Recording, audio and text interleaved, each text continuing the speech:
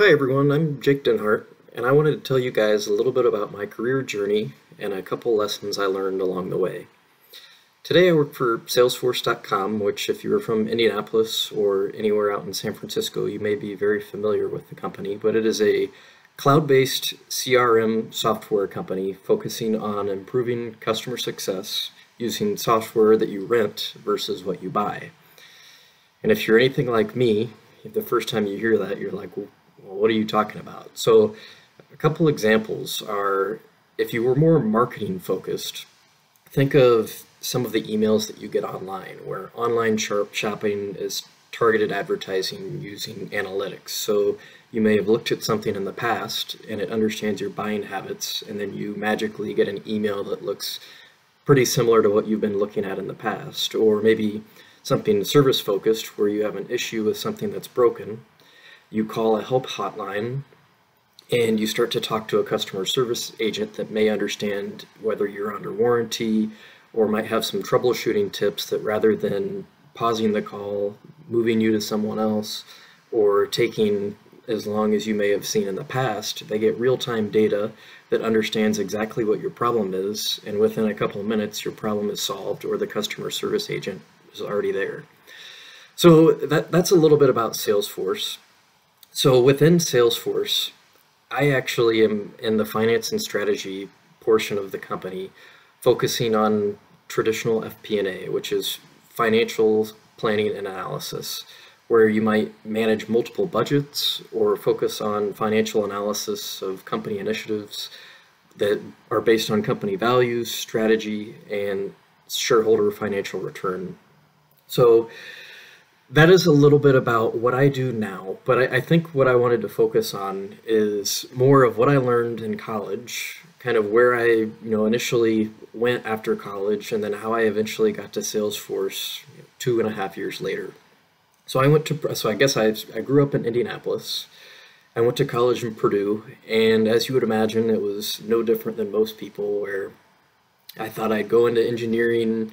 I wanted to get an MBA, and now that I say stuff like that, it's like I already thought I had it and it was going to be easy, and anything was possible, which it is. So I went to Purdue and I started in engineering freshman year, and over the course of 4 years I went from engineering to liberal arts to finance, and finally graduated in finance after 4 years. Not anywhere where I thought I would be. So I guess the first story I would tell is to keep an open mind anytime in college. I think that it's the time to figure out what you're good at. And I think when I was there, people always said, follow your passion. And I never really knew what that meant. And to me, now that I've been there, done that your passion is really what you're good at. And I didn't even know what I was good at until I went through Purdue. I got into my first job. So really, to me, it's keep an open mind and just know that you naturally gravitate to what you're good at, and that becomes your passion. And you'll find over time that's where you will be. While you're in college, whether it's your classes that help you find your passion, or you may have the opportunity to get some experience with an internship, that's a really great way to understand, one, do you like that type of work? And two, can you work with those types of people? Because you'll never be happy in a job if you don't love who you're working with. And that's really how I got lucky when I got into my first job. So after I went through engineering, ended in industrial management and finance, I went to the career fair after being an intern at GE and knowing I didn't want to be in engineering.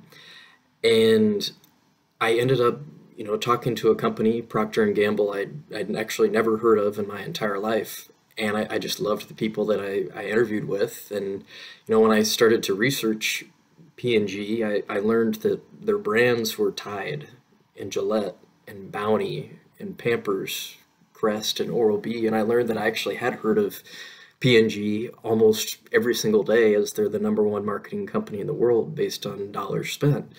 So that's where I started my career. After I graduated in West Lafayette, I moved to Cincinnati and I worked for P&G, and my brands were Crest and Oral-B, where I started in commercial finance, where I had the opportunity to travel the world and truly understand, what is financial analysis? What is a cash flow model?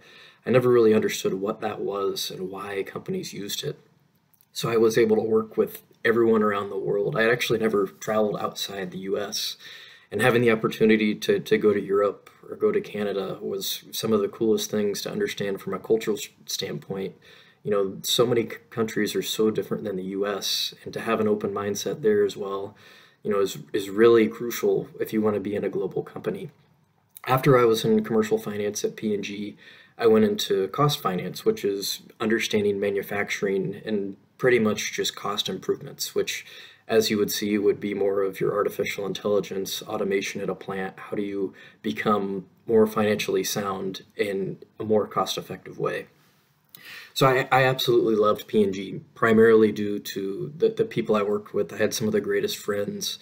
And, looking back, now that I'm back in Indianapolis, I think about the impact of moving to a different city, living on my own, meeting all those new friends, and really seeing how happy I was doing all that. I mean, I absolutely loved the 2.5 years I was with P&G, learning to live on my own, traveling the world with a company where I had never traveled by myself before. And I can never be more thankful ever. And, it was last September, I got a call from another company, Salesforce, where in finance, you really have corporate finance, you have three different opportunities: commercial finance, cost finance, and then FP&A, which is more of your managing a budget. It's basic analysis of certain initiatives. And I looked at myself after they reached out, and I was like, I still am in the constant learning phase of understanding what am I actually good at? What do I love to do? And I wanted to get into an industry that was quickly moving along, quickly growing, and touch on the last component of finance that I had never done at P&G, which was FP&A. So in, the last 6 months, I've now been at Salesforce.com. And I absolutely love it there too, because I'm a firm believer that as long as there's great people, you're going to love it wherever you work, because Salesforce is a great company as well. But I think where I'll leave this with you guys is, once you graduate, it's time to figure out what you love. I never thought I would leave GE as an intern. I never even thought I would go to Procter and Gamble, because one, I didn't even know what they were. And after I took time to learn about them, meet the people, I knew that it was a great fit for me. And then I never thought I would leave P&G either. And I'm at Salesforce now, and loving it here too. So I think figure out, what you love, build the experience along the way. And as you go, if you figure out a new place you want to be, whether it's as an intern, it's entry level out of college, or you've got a job out of college and you're trying to get somewhere else, take advice from someone that's already been there in their career. And that will really help you understand the things that you need to do to get there as well, and whether you actually like that type of thing. And along the way, have fun, celebrate your success, because you're going to have your ups and downs. Whether it's going to Purdue and not knowing what you're getting yourself into, moving away from home for the first time, or starting a career not having any idea what real finance is in the workplace. Celebrate your success once you learn, and you will really be very, very happy. And just know that anything's possible. Don't be afraid to try something new. Just focus on what you love, and make sure you help people along the way. Thank you.